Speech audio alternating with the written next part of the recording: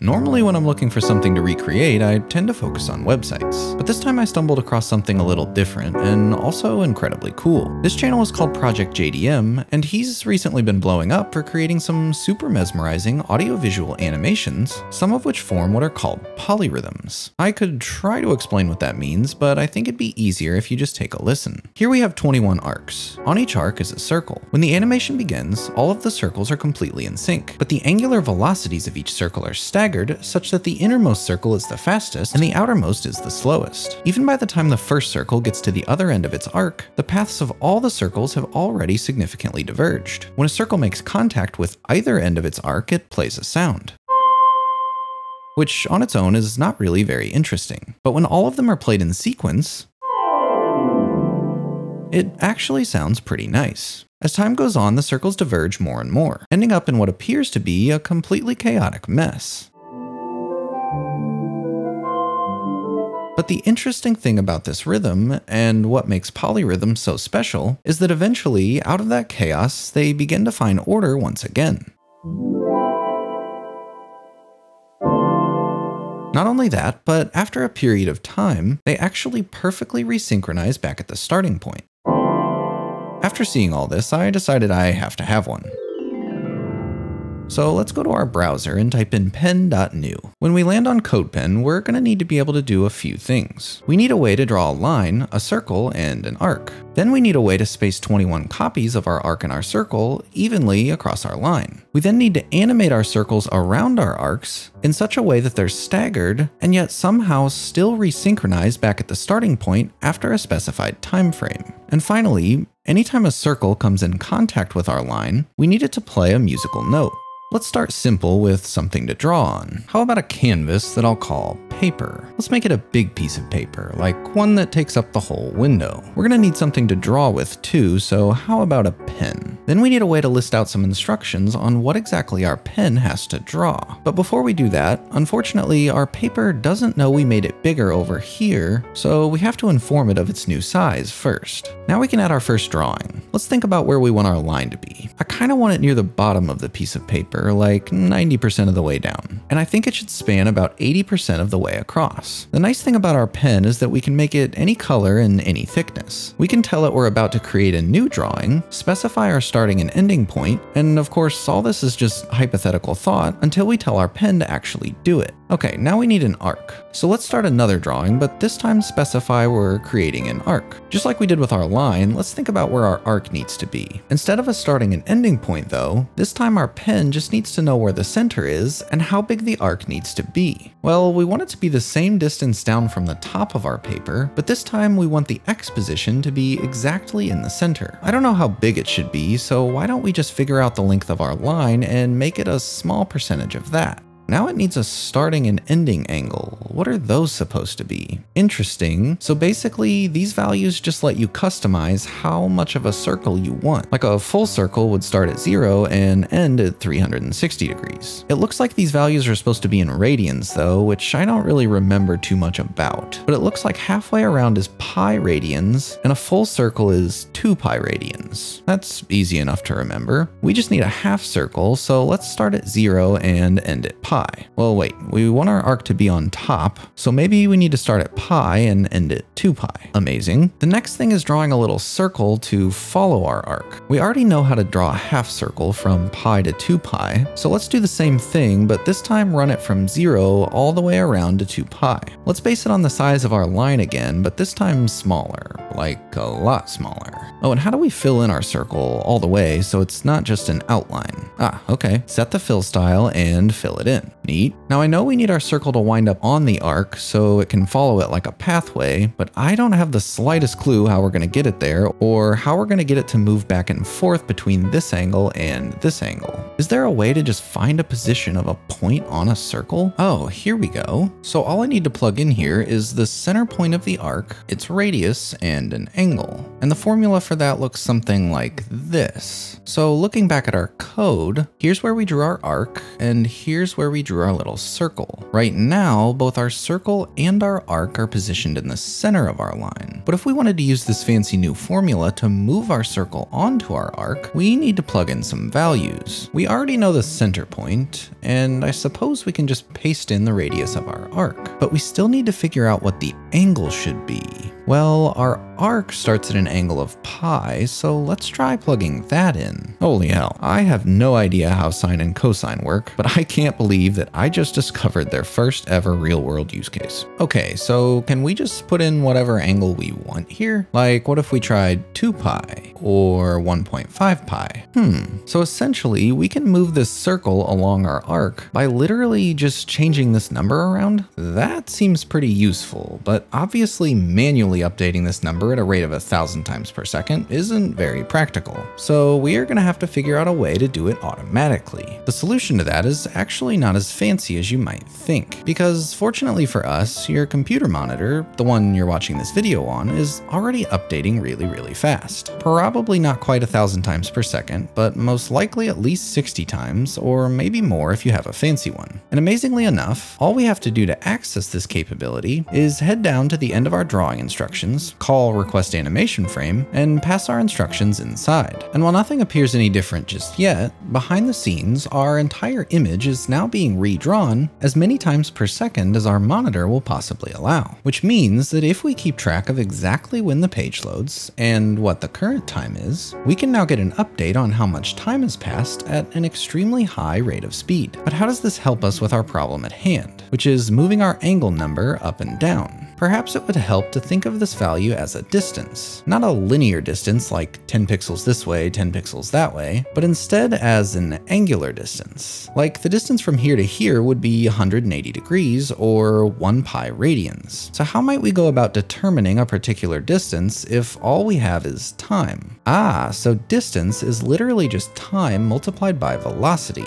Let's go back to our angle for a moment, and why don't we rename it to distance to make things a bit clearer? We know we want our little circles to start on this side, so we set our starting distance to pi. But in order to see how much further our circle has gone, we need to fill out the rest of our new formula. Since we now have access to how much time has passed, we can plug that in, but what should we use for velocity? I'm down to just throw some numbers out there and see what happens. How about 5? Whoa, too fast. Okay, better. Wow, so after all of that, we're finally updating our distance number automatically. It's interesting though that even though this number has gone past our max angle of 2 pi, or roughly 6.28, the circle keeps winding around forever. I guess it makes sense though, because no matter how many degrees you add to an angle, it'll always be a valid one. But we don't actually want it to do that. We kinda need it to ping pong back and forth. I wonder, the modulus operator. So if we take our distance traveled and mod it by the maximum possible angle, what happens? It resets back to 0, but that wouldn't do anything to reverse the direction. It would just prevent the angle from increasing infinitely. What am I missing here? Oh, I see. So now we have two possible ranges. These angles are all above pi, and these angles are all below pi. So it looks like we need to adjust our angle to say that if the angle is above pi, don't change anything. But if the angle is below pi, send it back the other way. Ugh, that was a lot of steps we just did. I think I need a quick recap to make sure I'm understanding correctly. First, we drew a plain old circle in the center of our line. We needed to move it onto our arc, so we looked up the formula for finding a point on an arc, which required the radius of the arc and an angle. We could have used any angle we wanted, like 0 or 0.5 pi, but instead we used 1 pi because we wanted our circle to start on the left side of the arc. We then realized that we could make our circle move around the arc by simply changing the value of the angle. But doing that manually was tedious, so we used request animation frame to rerun our instructions 60 times per second, which gave us the ability to determine precisely how much time had passed. And since the formula for distance is time multiplied by velocity, we now had a way to automatically update this value and therefore move our circle along our arc. Amazing, but then we realized that since angles can increase infinitely, we had no way to constrain our moving circle between these 2 points. We then learned that that we could leverage the modulus operator to reset our angular distance back to 0 each time it reached the max value of 2 pi, which on its own didn't actually change anything. But now we'd unlock the ability to say that so long as the angle is between pi and 2 pi, don't change anything. As soon as the angle was reset back to 0, however, instead of using it directly, subtract it from the max angle, thereby sending it back the other way. Alright, now I think it's finally time to add some color to our drawing here. If I recall correctly, we need 21 arcs. So I'm going to find a gradient I like, and I don't know a better way to do it, so I'm going to tediously, manually pick out 21 different colors. Now let's go down to where our arc and our circle are drawn, and instead of drawing just one of each, we need to draw a new pair for each of the colors in our list. We also want each arc to be slightly bigger than the last, so they're not all just sitting on top of one another. Let's try keeping track of the first one's size, and then incrementing each one from there. Well, maybe a bit more. Okay, there's gotta be a better way to do this. I want them all to be evenly spaced across the line, so how much space do I have to work with? If this is the center point, and the first arc starts here, I guess I technically have to fit all of the rest of them between that point and this point. Well, I know how long the line is, so I think I need to divide it in half, but that's not quite enough because there's still this space here, which is just the radius of the initial arc. So I'll need to subtract that out as well. That gives me the total available space, so in order to distribute it evenly, I'll just divide that amount by the total number of arcs. And now I can replace the arbitrary spacing I used before with the more precise one. Alright, my head hurts again. Let's recap that section too. We figured out how to get our first arc and circle combo working, and then it was time to build out the rest of them. So we made a list of 21 unique colors that we could loop through to draw 21 different arcs. But the code to draw our arcs was the exact same for each one, which meant we were just drawing 21 identical arcs on top of each other. So as we looped over each of the arcs, we used the index value, which goes up by 1 for each arc, to increment the size by a value we randomly picked. That technically worked, but there's no denying it's way cleaner to space them evenly. So we had to calculate how much space we had available between the first arc and the end of the line, so we could give each of them an equal share. Okay, I thought we said something about adding color too. Let's head down to where our arcs get drawn, and instead of white, let's use the color from our list. Phew! I don't know how we did it, but it looks like we managed to make our very own silent metronome. But now we have a pretty interesting problem to tackle.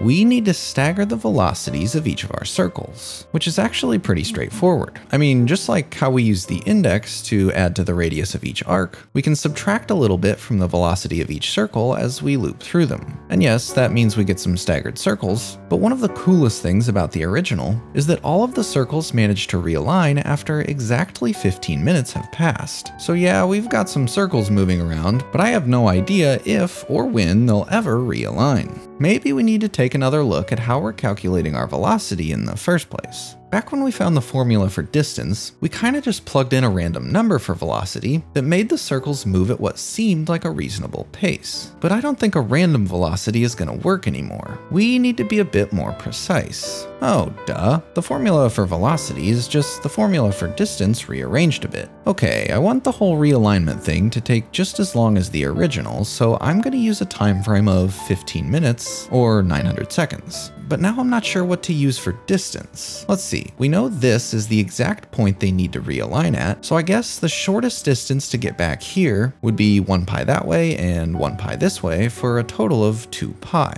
Let's go ahead and plug that number in, and that's ridiculously slow. Oh, because it's literally going to take the whole 15 minutes to get from here all the way around and back to here. So essentially, I can get all of the circles to do one full loop in exactly 15 minutes. Well, can I get them to do 2 full loops? Yes. What about 50? There we go. That's a pretty good pace. What does that mean though? I can just set this number to whatever I want, and because of a magical formula for velocity, they'll always end up back at the starting point after whatever time frame we put here?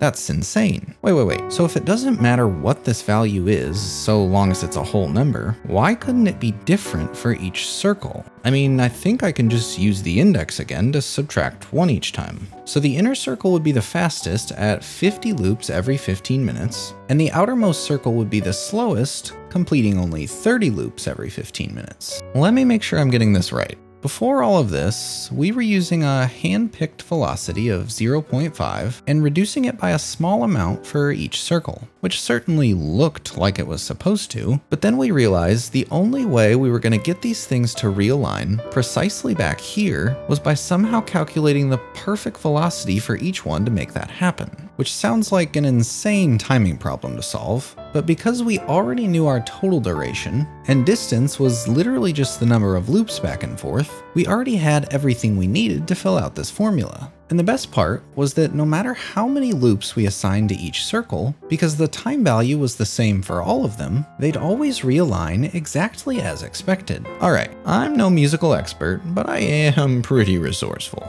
Ooh, what's this? Oh, I can dig it. How's this work? Record. Okay, cut it down to like 2 seconds long. Export.